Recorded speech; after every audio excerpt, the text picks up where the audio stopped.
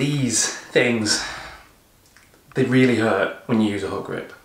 Coming alive!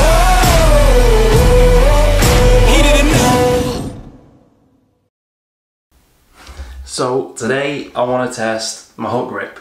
It's something that I've been working on a lot with Olympic lifting, but a really amazing opportunity came out for a powerlifting comp in Iceland.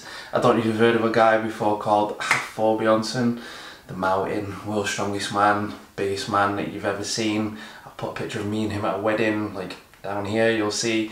I look like a child, even though I'm older than him.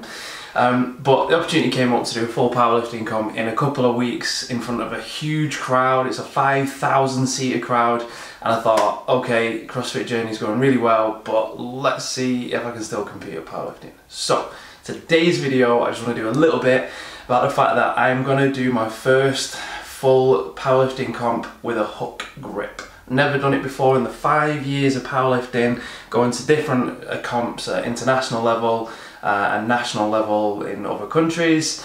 I've never hook gripped before, and I don't know if my thumbs will last. But today we're going to test the 1RM, so a gym 1RM. So we're going to head over to the gym and see how heavy these thumbs can stay before they drop off.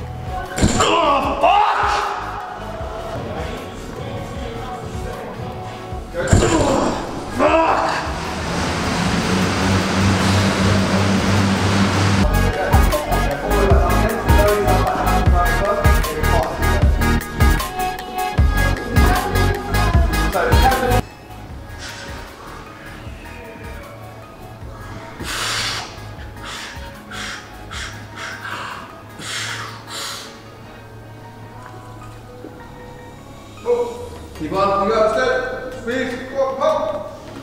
Oh, yeah. Yes! Fuck! I just come home, I did get a hook grip PB, so yay! But my thumbs are sore and I am tired. But it was really good. So now I know in the gym, 230 kilos, which is pushing that 3 times body weight now, which is really good. Means I can kind of work out where I'm going to open at Hafthors Powerlifting Challenge. And I've got a really good idea now that actually hook grip makes a lot more sense when you're deadlifting. Well, it does for me. Like kind of 3 of the biggest deadlifters in the world who are like 4 times and above, all hook grip, and it makes so much sense in the neutrality of your shoulders coming down. You can keep your back and your lats locked in a lot more, and you'll see that on the video compared to some of the older kind of deadlifts that I used to do where I'd kind of get a little bit like a pooping dog.